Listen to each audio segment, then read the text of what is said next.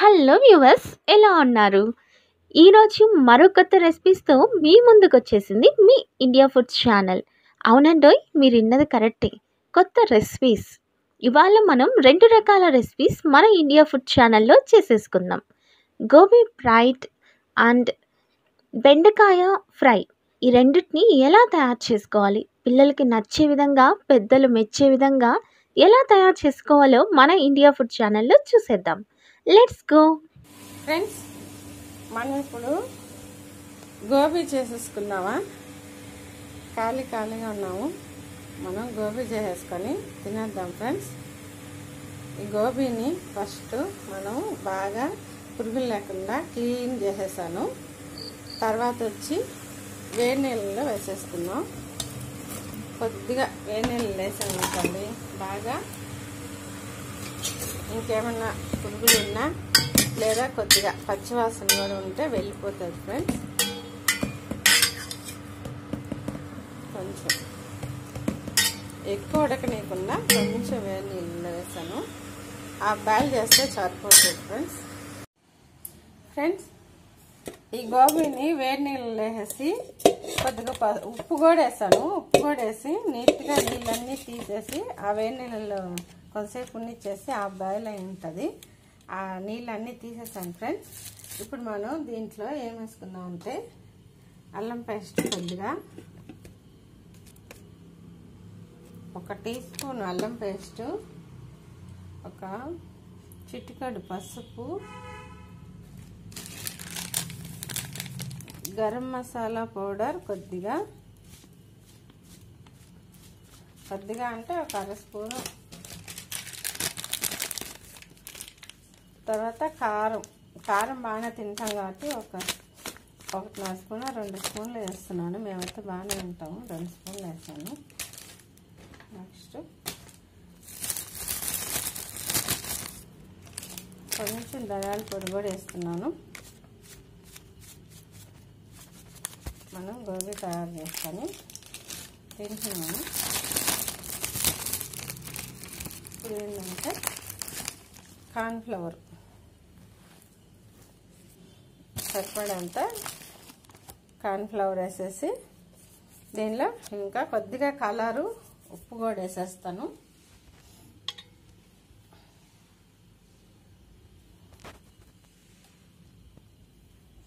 చూడండి ఫ్రెండ్స్, మనకు సరిపడంత ఉప్పు కూడా వేసేస్తాను.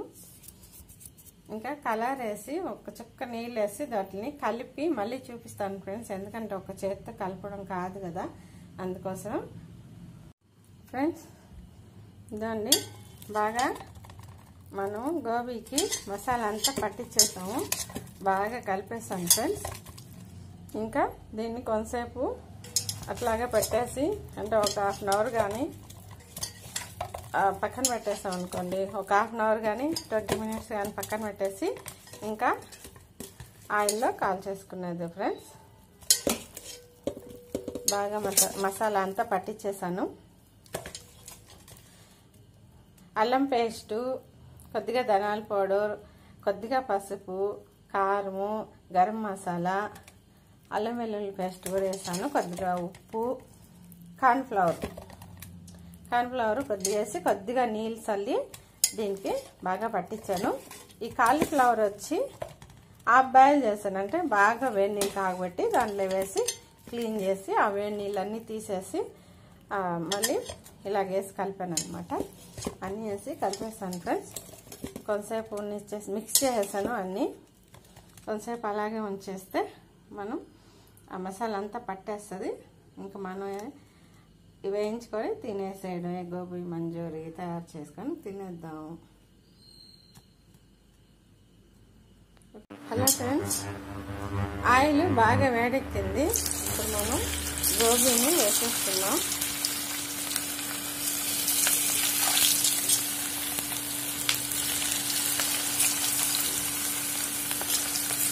ఒకేసారి వేసేయకుండా విడివిడిగా ఒక్కటి వేసుకున్నాం అనుకోండి, బాగా నీట్గా వస్తుంది. ఒకేసారి 2-3 ముద్దగా వేసేస్తాం అనుకోండి, అవి అలాగే అతుక్కొని వస్తాయి, అంత బాగుండదు. అందుకని నేను కొద్దిగా వేరువేరుగా వేస్తూ ఉన్నాను.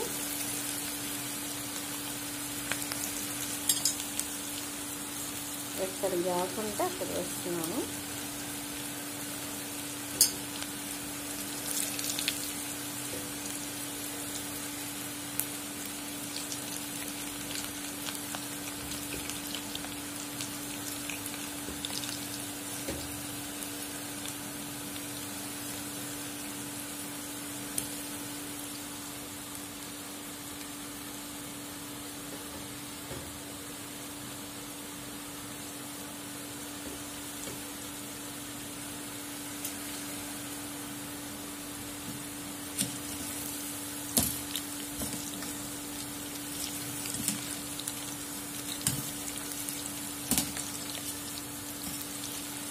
ఎర్రగా వస్తున్నాయి, చికెన్ ముక్కలు వచ్చినట్టు, చికెన్ కబాబ్ వచ్చినట్టుగా. చాలా బాగా స్మెల్ కూడా బాగుంది.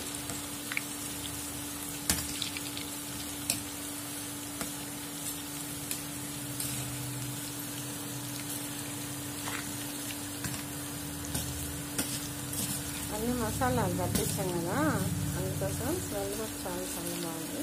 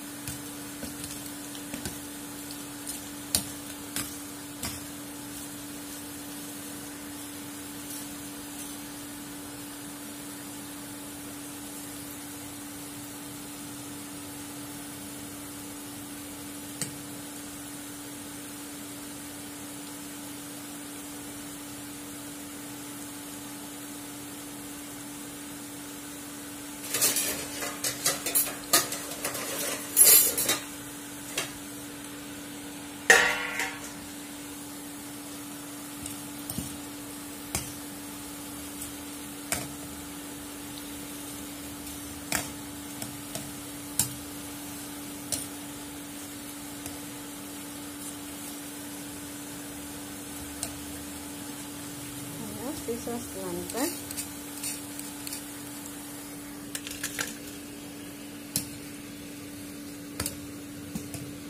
ఒక చేతితో తీయడం కష్టంగా ఉంది.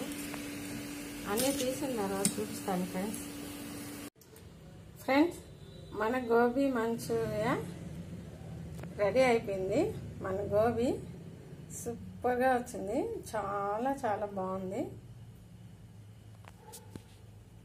చాలా బాగా వచ్చింది. టేస్ట్ కూడా చాలా బాగుంది. నేను తినేసాను, చాలా చాలా టేస్టీగా ఉంది.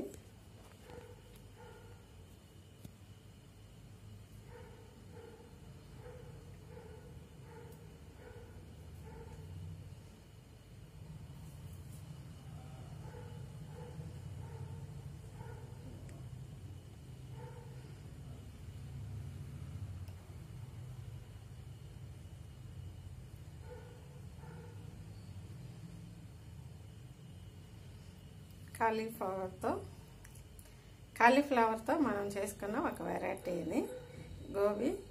సూపర్గా ఉంది.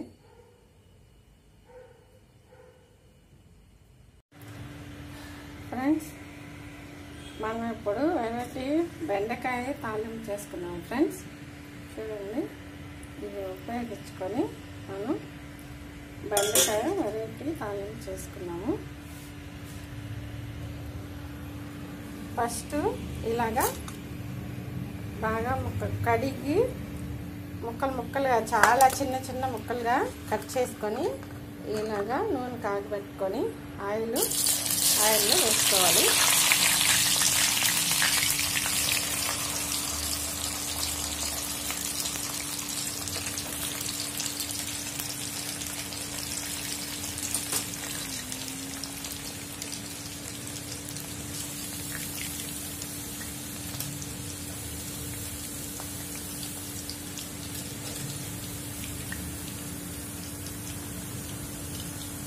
ఇలాగా బాగా నూనెలో ఆయిల్లో బాగా వేయించేసుకోవాలి ఫ్రెండ్స్.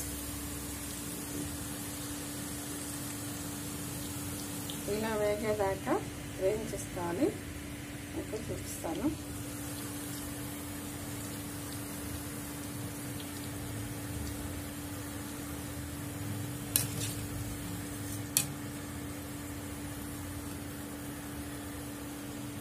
ఇట్లాగే ఆయిల్లో యాగనిస్తే మనకు ఇలాగా వేగుతాయి అన్నమాట. ఇలా వేగినప్పుడు చూడండి బాగా మెత్తగానే అయిపోతాయి. తర్వాత మనం దీనికి గ్రౌండ్ నట్స్ కూడా ఆయిల్ వేసి వేయించేసుకొని కారం అవన్నీ కలుపుకొని దీన్ని మనం తాలింపు ఎలా తయారు చేసుకుంటాం చూద్దాం ఫ్రెండ్స్. దీనికి మనం కారం ఎలా తయారు చేయాలో కూడా చూపిస్తాను ఫ్రెండ్స్. నేను బెండకాయలు అన్నీ వేయించేస్తాను.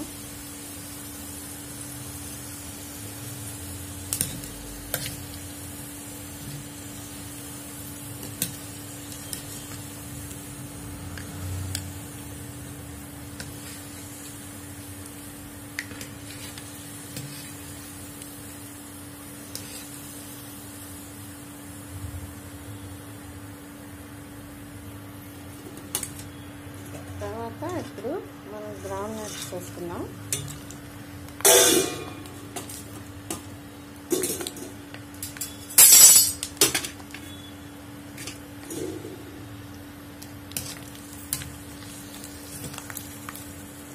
గ్రౌండ్ నట్స్ వేసుకొని దీనికి మనం కారం తయారు చేసుకున్నాం ఫ్రెండ్స్. అది ఎలాగో మీకు ఇప్పుడు నేను చూపిస్తాను.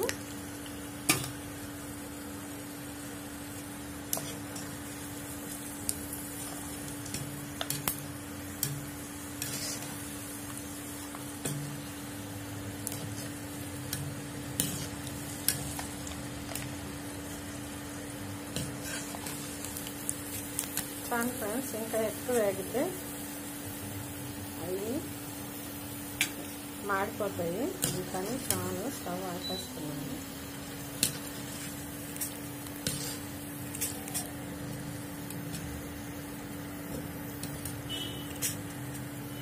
ఇలా ఫ్రెండ్స్ ఇలాగా పైన వేసుకున్నాను. ఇప్పుడు మనం కారం ఎలా తయారు చేసుకోవాలో చూద్దాం ఫ్రెండ్స్. కారము, తెల్లగడ్డ, ఉప్పు, దీన్ని మనం మిక్సీకి ఒక తిప్పేసేసాం అనుకో బాగా పౌడర్ అవుతుంది. తర్వాత దీంట్లో ఎలా మిక్స్ చేసుకోవాలో చూపిస్తాను ఫ్రెండ్స్. కారం తయారు చేసాను, చూపించాను కదా మీకు. ఉప్పు, తెల్లగడ్డ, మిరప్పడేసి కారం తయారు చేసేసాను.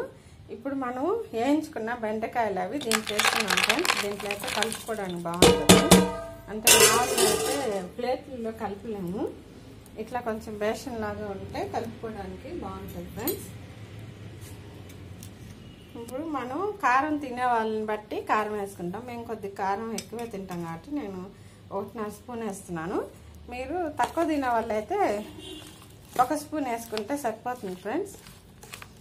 ఇది చాలా చాలా ఎమ్మీగా టేస్టీగా ఉంటుంది. ఒకసారి తిని చూసి మీరు ఉప్పు ఏమన్నా తక్కువ ఉందా, కరెక్ట్గా సరిపోయిందా అని చూసుకొని కలుపుకోండి. అంటే ఉప్పు ఎక్కువ తక్కువ తినే వాళ్ళు ఉంటారు కాబట్టి నేను అలా చెప్తున్నాను ఫ్రెండ్స్. దీన్ని బాగా మిక్స్ చేసాను. మన ఎమ్మీ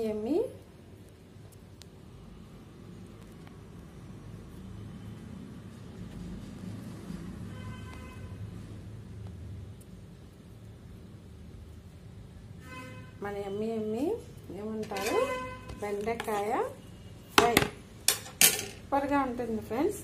దీన్ని ముంచుకోవడానికి తినొచ్చు, చాలా చాలా బాగుంటుంది. ఎమ్మీ బెండకాయ తాలింపు. ఉప్పు ఏమన్నా మీకు తిని చూసి ఏమన్నా తక్కువ ఉంటే వేసుకోవచ్చు. మాకైతే సరిపోయింది ఫ్రెండ్స్, ఇంకేం ఉప్పు ఏమి వేయాల్సిన అవసరం లేదు. చాలా చాలా బాగుంది, సూపర్గా ఉంది. Okay bye friends.